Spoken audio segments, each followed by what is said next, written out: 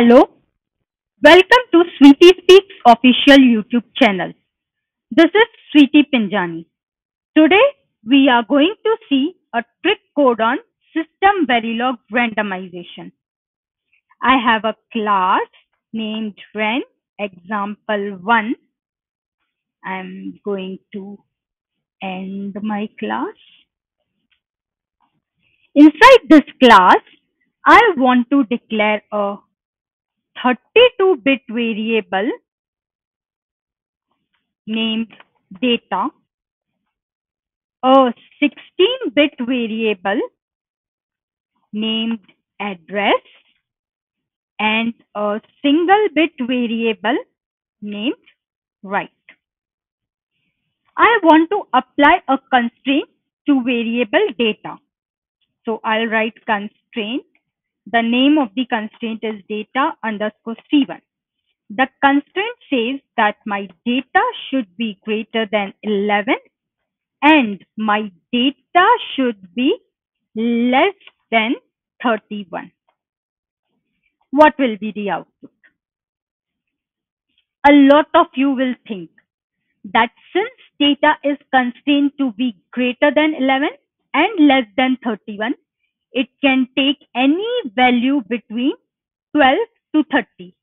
But here is the trick. If we see how data is declared, it is declared as a 32-bit variable without using the keywords like rand or randc, which means data is not a random variable, and constraint randomization can only be applied on random variables. That is why this particular line of code is going to result in an error because data is declared incorrectly. The reason is data is not a random variable, but still constraint randomized. We have seen the problem. Let's see the solution. What is the solution? Let us declare data as random. Random means we can use the keyword rand or randc. Here I'll use rand. What about the other variables? I am not applying constraint to address or write, so no need to declare them as random. I can keep them as it is.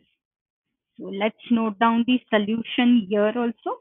Solution was declare data as random using keywords rand or randc. I hope this was useful to you. To keep watching such informative videos, please subscribe to Sweety Speaks official YouTube channel. See you in the next video.